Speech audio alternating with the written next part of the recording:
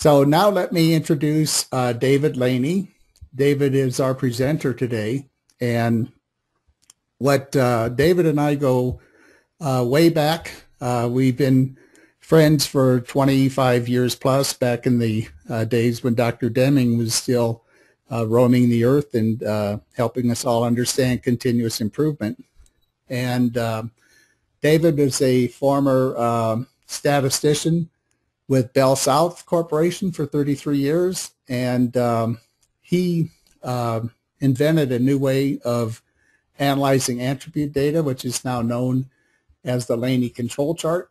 And at this point, I'm going to turn over the presentation to David and let him tell you all about his new control chart. Okay, thanks, Tom. Can you hear me? Sure can. Okay. First, thank you for the opportunity to participate in this. I'm real excited about this still. It was the last thing I did before retiring. In fact, the month I retired from Bell South, the paper came out in quality engineering. So, kind of a parting shot. Before getting into the presentation of what this is and how it works, I thought I'd just give a quick, by the way, what you're seeing on the screen is my previous mode of transportation, and also how I paid for it. The last few years of my working career, I never took any real vacations. I would go out and take assignments teaching to other companies how to do this. What else would a statistician do on vacation but teach statistics, right? There you go. Anyway, in about 1990, I guess, we started at Bell South into PQM in a big way, and I was trying to teach everybody how to do control charts. And here's what you do if you're looking at percentage errors, and here's what you do if you're looking at time to repair or whatever. And an application came in that sort of baffled us. It was looking at monthly data of emergency 911 calls in the state of Florida. Now, the state of Florida, as you might guess, has probably a disproportionate number of calls to 911. There's quite a few folks there who all used to live in Manhattan, who are somewhat elderly now and tend to need 911 more than most.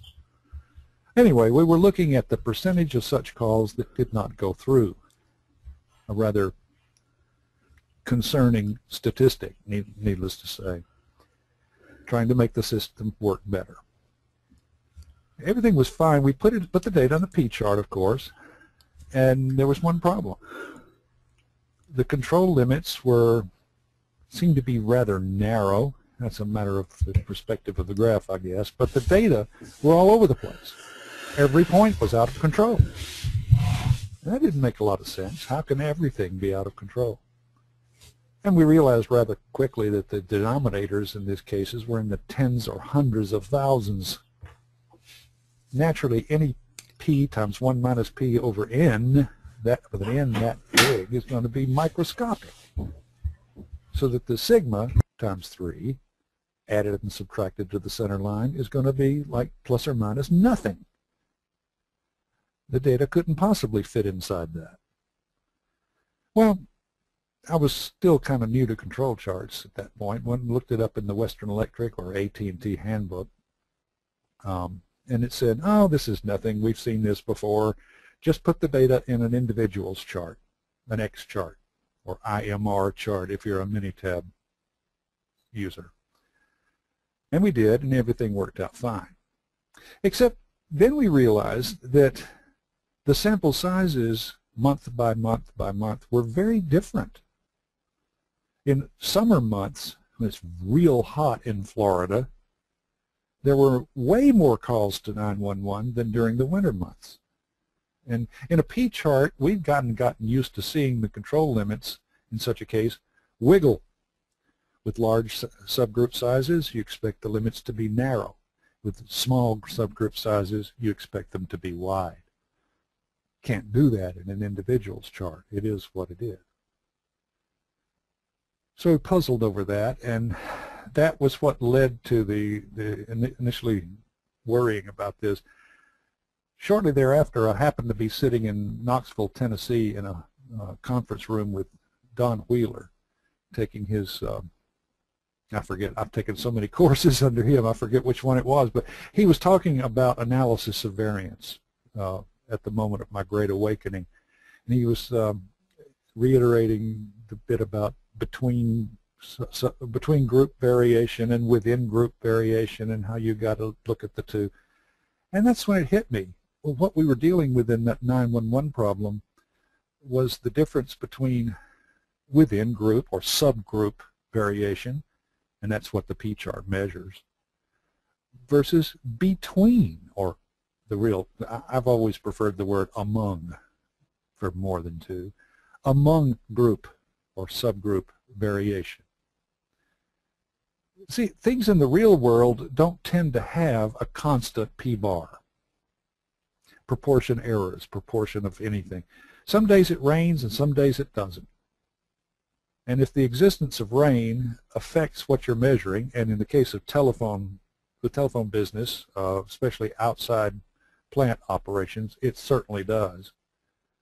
Weather is a big factor in where things break down.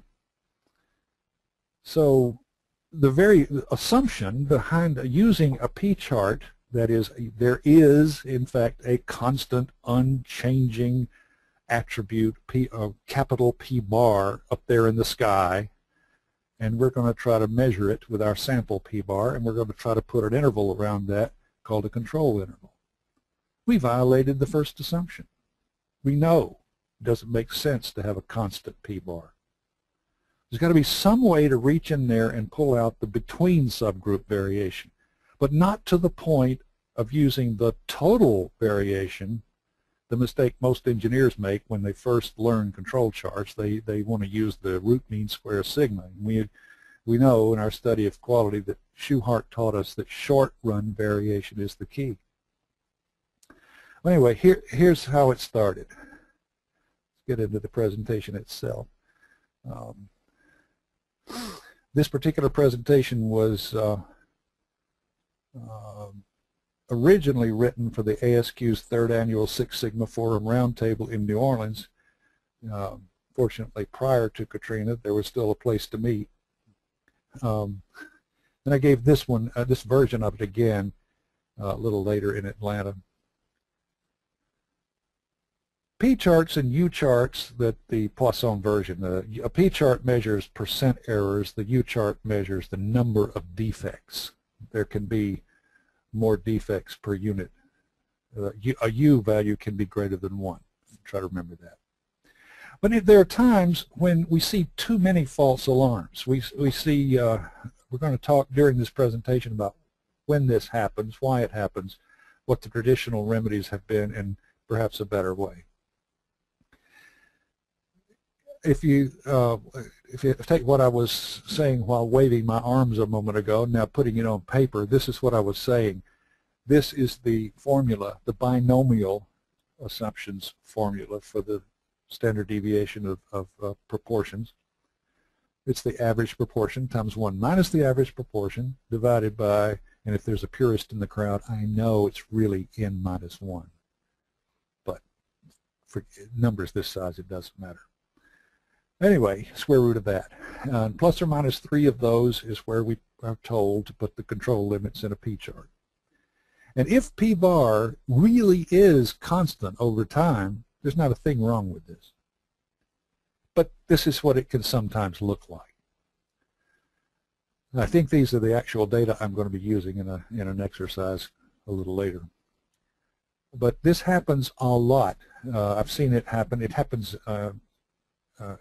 again in the telephone company, but I've had a lot of colleagues in the healthcare industry report the same problem, where their sample sizes are number of patients, and the thing they're measuring is something that goes wrong for this patient. They're not treated properly. They received a wrong dose, or they acquired a hospital-borne infection or something like horrible like that. And but this is a picture of what has become known as over-dispersion. The data look like they just couldn't possibly have come from the underlying binomial model, and that's because they don't. The binomial assumption of a fixed, constant parameter about which our samples vary is invalid. The parameter itself, the target, is moving. There's common cause variation here in the parameter itself. It can't be explained by that p times 1 minus p over n. As I say, the Western Electric, properly entitled the AT&T Handbook, I think, gave us a solution for that, and that's just forget that the data are p-values, just treat them as a single observation. At this time, I saw this number. And do this formula to them. Take the ranges of successive pairs, xi and xi minus 1. Take those ranges, absolute value, average them, and divide by the scale factor of 1.128. That's 3 divided by, what is it, 2.66, I think. Anyway. And that gives us an explanation, a very commonly used type of control chart called individuals, or XMR, X and MR, IMR, goes by a lot of names. And the data we just saw when subjected to the individuals chart looks like this. Now this looks like a reasonable control chart. One point here looks like it might be getting a little bit squirrely, but all in all, there doesn't seem to be any cause for alarm. I don't see any shifts. I don't see any trends. But it's certainly a totally different picture than we saw before.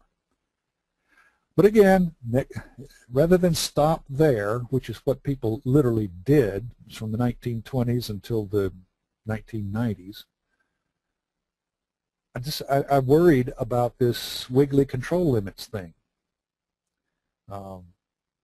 What if, just what if, in this fourth point, what if that was measured for a very large subgroup?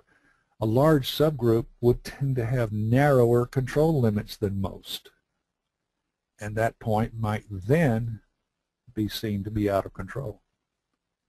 So there's a reason why you come to want wiggly control limits. They better represent the contribution of each point to the overall problem. So, as I say, while thinking about this, I was listening to Wheeler drone on, and what he was saying started to get to me. Well, I'm sorry, I should have shown this. For that point 4, it was in fact a larger subgroup, and so we need to take that into account. Well, one of the things in the toolkit of control charts is something rarely used. It's called the Z-chart. And it's actually presented in many books as a way of eliminating the wiggly control limits. It's just, if you don't want to see those, just do a simple Z transformation. Put everything in the Z plane, which is centered and scaled. The minus p bar puts the data centered at 0, and scaling with the standard deviation gives you something that in a binomial data set would be a standard deviation of 1. So Z, if the p variable has a mean of this, p bar, and a standard deviation of sigma, then the Z variable will have a mean of 0 and a standard deviation of 1, by definition. Well, that being the case, then, if you did this transformation to your data and then want to chart it, well, what's 3 times 1? It's just 3. So by convention, everybody just draws the control limits at +3 and -3. The center line, of course, is 0. And there's a Z-chart on the data we have here. Whoops. It didn't help. Well, of course it didn't help, because we're still making that stupid assumption that there's no variation here other than the binomial, which is not true. So here's the phrase I wanted to, little nod to Don Wheeler here, plagiarizing his book cover. He said, and will say to you if you ever ask, why assume the variation when you can measure it? He says that a lot. He's a big proponent of the use of individuals charts in many, many cases. What that means is taking this formula again for the z-chart, instead of just blindly assuming that sigma is 1, why don't we measure and see what it is? Actually find out. And when we do that, we get this on our data set, and now it looks normal again. And we do see, remember that each of these points now has been corrected for its own standard deviation based on its own sample size. So when we do that, we see that our friend point number 4 here is in fact still inside the control limits. I'm not one to quibble about on how close something is to a limit like that, but just for illustration. Well, we've arrived at something that was is really a breakthrough. So much so to the point when I was in another class somewhat after that in Austin, Texas, with Tom's favorite competitor, Forrest Breyfogle. I showed it to him, and he liked it so much he put it in his book, Implementing Six Sigma. He put this version of the solution in his book. He never carried it any further than this. But he said, you ought to do this when you see the problem of over-dispersion. This takes care of it. And in fact, it does. But I was not satisfied to stay here, because in the telephone company, like so many others, the people you work for are not engineers. Sound familiar?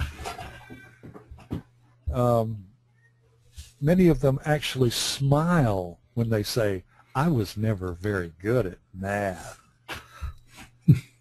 Well, they didn't know how to interpret this. What's a Z? How many Z's does it take to get a car started? I mean, or change a light bulb? They didn't understand the very basic interpretation of what these points are. So, by means of a little bit of algebra, in the usual case, we have this for a p-chart. P is, this is turning the z transformation formula around. Remember, z was p sub I minus p bar over sigma. I've just solved that equation for p sub I here. And if you take the standard deviation of this line, this is a constant, doesn't enter into it. This is a constant, so it just flows right through. And so you're left with the standard deviation of z, the z-scores. Now, that's the thing that the Western Electric Handbook told us was by definition equal to 1, but which we now have subjected to the Wheeler test, which says don't assume the variation, measure it. So if you have your data converted to z-scores and you measure the variation by means of the Shewhart approach of short-term average moving ranges of size 2, in the case we're looking at, I think this number was 5 in the data we were looking at, I'm pretty sure. And so putting that in place in the new formula, and I call this a p-prime chart. I didn't know what else to call it. I wanted it to show the DNA of the p-chart, but the mutation showing the prime. So the new upper control limit will now be the previous components, p bar plus 3 sigma sub p sub I, times this sigma sub z. So you see, here you can come up with finally with an interpretation of what sigma z actually is. It is the relative amount of variation not counted for by the binomial. So if that number is 5, that means there's 5 times more variation in your data than the binomial assumption can find and explain. Putting it in a chart, there we go, final product. There's our data. And sure enough, you notice that our favorite point 4, the control limits are fairly narrow right there. So it was a good thing that we added the wiggly control limits. It gives us more power to the test. Now, it turns out if you go back to this right here, that bottom formula, if you have a data set, real or contrived, that really is binomially distributed. You went to Minitab and you said, give me a binomially distributed data set with this parameter. And do that with several different sample sizes and whatever. But if it really is binomially distributed, it becomes identical to the p-chart. Sigma z really is empirically very close to 1. Just differs by sampling error. And if you have a data set of any distribution, doesn't matter. But if in your data set the n's, the sample sizes are all the same, then what you do here will be algebraically identical to the individual's chart. They're one and the same. So it works at the fringes. It collapses to the p-chart if you don't really need it, and it collapses to the individual's chart if you didn't really need to worry about the wiggly limits. Now there's more on this subject you can find out there, stuff that preceded my work. In this particular book of Wheeler's, he introduced something called chunky ratios that he's pretty well still satisfied with, and good reason he should be. What he does is he takes the standard individuals chart formula, just like before, except he adds on this last term for no apparent reason. He just throws it in there, and what this is the average sample size over the particular sample size for this particular point in this ratio, and with a square root, because we know the variation is inversely proportional to the square root of the sample size. So look at this, what this means. If you're talking about a point at which n is larger than average, this term is going to be smaller than 1. If it's a subgroup that is larger than average, no, what did I say, smaller? If it's smaller than average, this term is going to be greater than 1. It's going to make the limits, I'll start over. I'm getting myself confused. If n is relatively large, this term will diminish the control interval. If n is relatively small, it will expand it. Doing that to this data using Wheeler's method gives us this. I can click back like that. It just so happens that this one point does slightly go out of control using his method. It's not often that happens. I've done this many times with lots of data sets, and more often than not, these are very close. The reason they're not the same is because he's giving the same weight to every single subgroup regardless of size. So there's bias. There's unquestionably some bias in there. But in the old days of doing everything by hand or in Excel or whatever, it certainly was easier computationally to just do this than to go through all that other stuff we had to go through. Other research has been done. One student I met at the University of Alabama some time ago, I gave her class my presentation on this method, and she liked it so much she plowed into it for her doctoral dissertation. And naturally, being a PhD, she went to this Bayesian approach, and I don't do Bayes, so we're not on speaking terms, but it was a paper I still bring out every now and then and try to understand, but just have a good laugh and put it back on the shelf. To summarize, we know from experience that p-charts and u-charts can be wrong, and too many false alarms. We know why it happens. because the binomial or Poisson distribution, which is the underlying assumption for the U chart, is not right. The parameter is just not constant. By the way, there is such a thing as under dispersion. There is such a thing as having a sigma sub z that's less than 1. And what that means is that you have positive serial correlation or autocorrelation in the data. Taking my case of outside measurements, if you've ever noticed weather patterns, rain, for those of us not in Arizona, those of us who know what rain is, if you look at a history over the last several weeks, months, years, you'll see that rain patterns occur in clumps. You'll have 3 days of rain, then 4 days of sun, and then 2 days of rain. So each subgroup is somewhat, has a memory of the previous subgroup. It looks, the old saying in the weather business, I understand, is the best predictor ever made is tomorrow's weather will be like today's. So there is such a thing, just so you'll know. P-prime charts, chunky ratios, maybe this Bayesian approach are obviously better ways. I threw this in. You do learn when you work with PhDs that you always have to throw this in. More research is needed because that gets you more funding later on. but also it covers you if somebody then later comes up with something better than yours. Say, well, I always said more research was needed, right? Okay. So let's see. Moving on then to, I wanted to show you this in action. Here's a data set that I used in an article in Quality Digest magazine. I don't know when it was. I honestly don't remember when it was. Some years ago.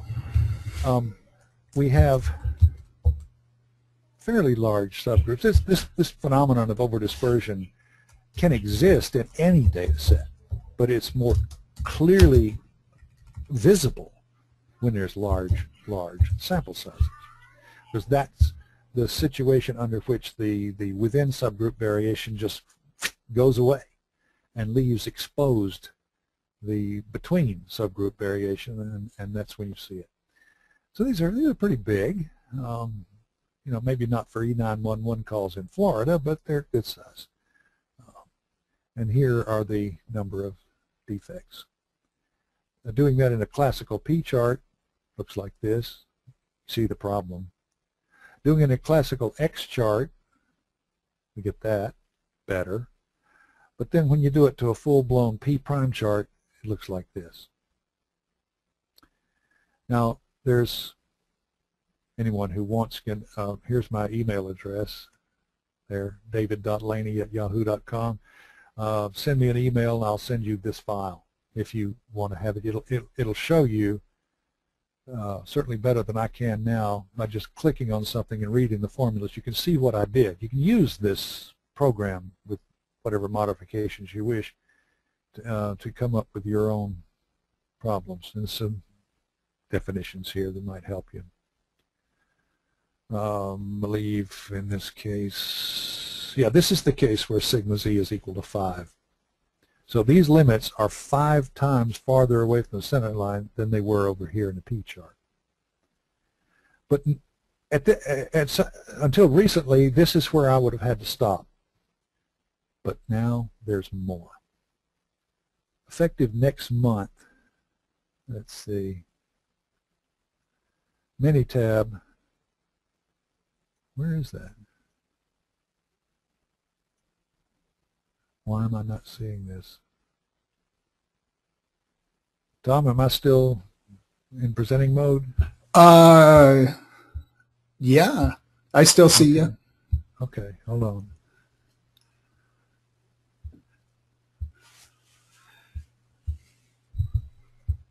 Download complete. Oh, you covered that up. That's what happened.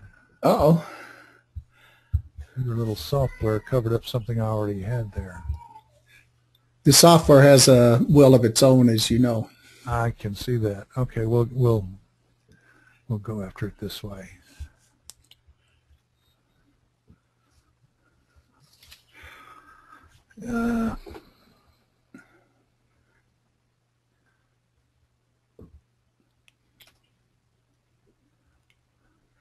This is a backdoor Minitab folks gave me to get into release 16.2 that's coming out next month sometime. And I do have some questions pending too, David, but I'll wait till you're done. Okay, thanks.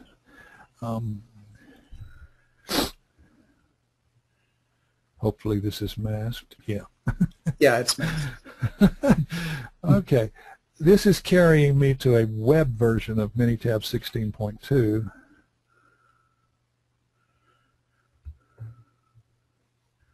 And there it is. There's that same data. Get this up here where you can see it.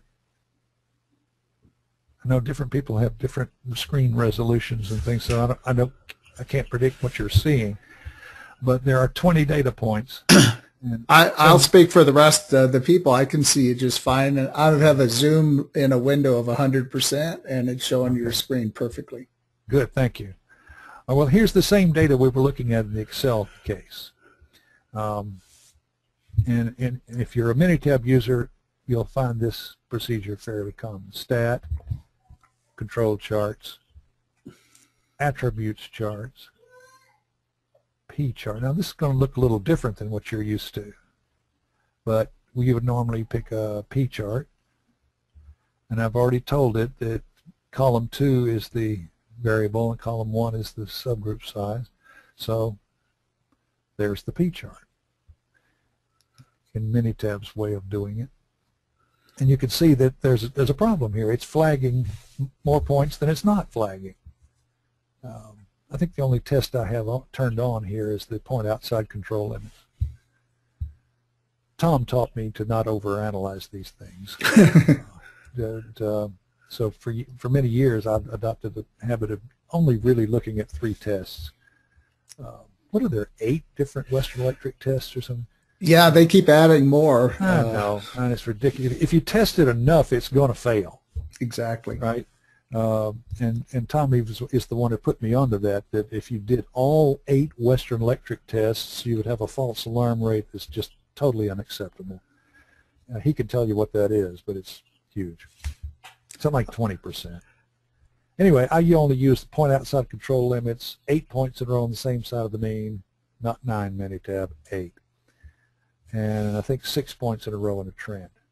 But anyway, this is not acceptable.